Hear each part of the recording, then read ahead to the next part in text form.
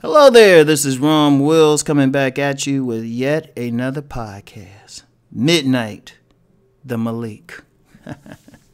Now, anybody who's followed me a long time know I'm a big fan of this fictional character, Midnight, and who was first introduced in the book The Coldest Winter Ever by Sister Soldier. And in the book, he was a lieutenant of a drug lord, a loyal lieutenant. And the thing was, the main character in the book, Winter Santiago, was like in love with this dude, but this dude wouldn't mess with her. And just the way she described him, one, she was just physically attracted to him, but this dude was just disciplined and wouldn't bother with it at all. And they made him look very tough, a very popular character. And then after The Coldest Winter Ever, so many people liked the character. Sister Soldier, she did a series, a 3-book series. In fact, people are looking for book 4 in it, the Midnight series. And it was basically a prequel to The Coldest Winter Ever. And, she really got into the brother. Now, the brother was tall. She described him as just physically attractive. Women were going crazy, but also he was a Sudanese Muslim. So, very, very tough character.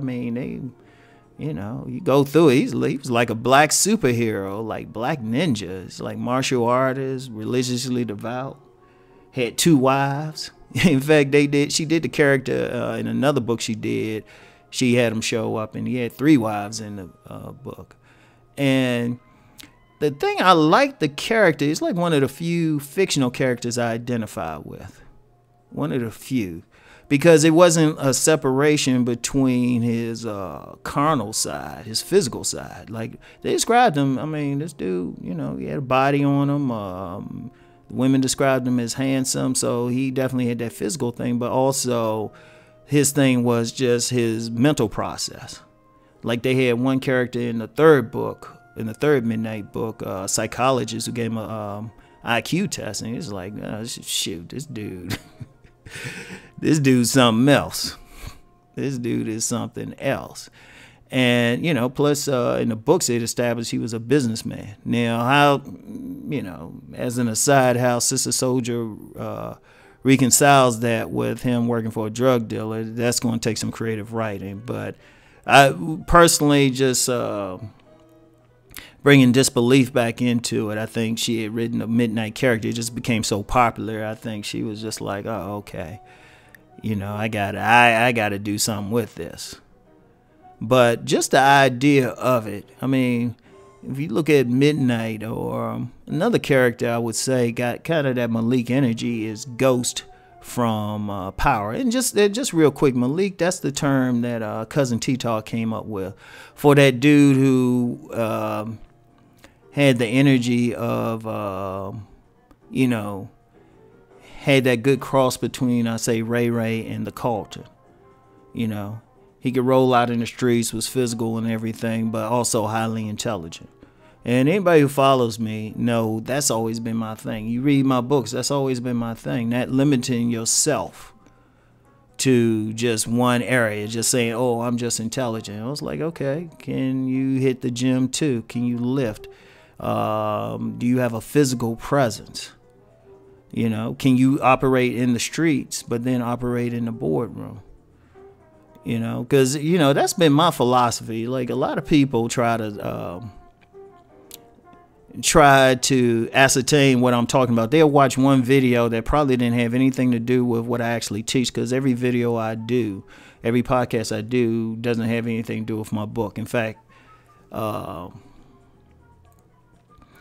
other than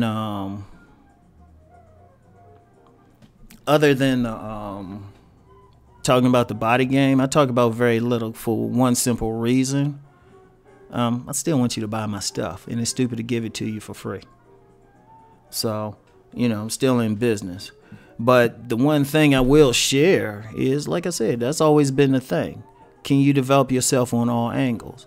Now, this isn't like just some new thing or some new scientific thing. This is how I learned the game coming up. You wanted to be that thorough brother. That was the thing. You wanted to be thorough. The thorough brother met the dude who was the star quarterback You know, you play pickup games. This is a star quarterback, just the leader, but he also had that smooth rap for the ladies. And not as I don't think as much now, but back then too, also a decent student. Like the thorough dudes I knew, they might not have been like the top student, but they still passed their classes. They still were able to go to D1 schools for sports or something like that. You know, in fact, at my high school, many of the jocks were also on the National Honor Roll. They were routinely Dean's List. You know, in college, it was one of the players who was a Dean's List student. You know, so that's not, the whole concept ain't new. But one of the things I found, I think what's happened in recent years, people have tried to split it. And it's basically that alpha beta split, that select non-select, the self-improvement crowd versus non-self-improvement, all of that. I think that's what's happened, where people think, okay, well, this is what I am and just where I'm going to stay. Especially people who are more on the, well, let me emphasize my more intellectual side. You know, instead of like really saying, like, let's do both. In fact, that's one of the things I found just with the sales of my books over the years. That's one of the things I found. A lot of guys who might have been on that more carnal side, that more physical side, the more street side, those are the ones who wanted to learn the more how to like get to the other side. Those have been my best customers, even if they were already educated and everything. You know, they always wanted to improve. I've had guys who were doctors, attorneys, ministers. In fact, it's ironic, the first people to buy my books, some of the first men to buy my books were ministers. And they just wanted to know how to improve even more. And, you know, and that's one of the things. If you read my books, they're always about developing on a holistic level. That's always been my thing. So, but the icon of that movement is Midnight, who read that book. I used to say Ghost from Power, and in many ways, yeah, but I ain't gonna get into Power. Some of the stuff they've done on there, I'm like, okay, y'all done became a soap opera now.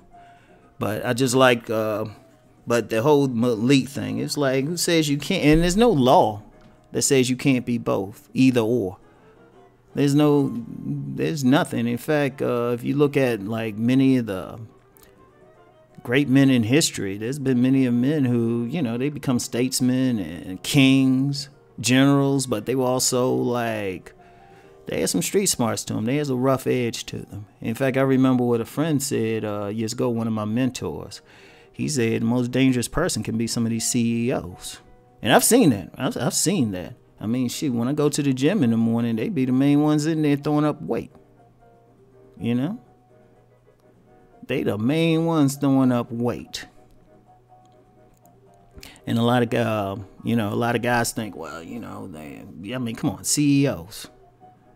Obviously intelligent. And you got to have in fact, to be a CEO, to be a leader, you got to have really both. You got to still have that intelligence, but you still got to have a certain amount of charm, physicality, because people actually follow based on physicality.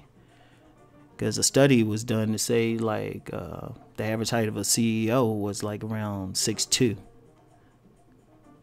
So, I mean, that's some stuff. And just having like that both, that energy. So it's like when I see characters like that, I was like, oh, okay. Like I say, I'm funny about Ghost now, because I'm like, I don't know. I think they wrote him into a corner. But that's another conversation. But Midnight, yeah, that's the Malik right there. That's the icon. So, you know. So I got a link to that series in the description box, so check it out. So anyway, that's all I got for now. I'll talk to y'all later. Peace and many blessings.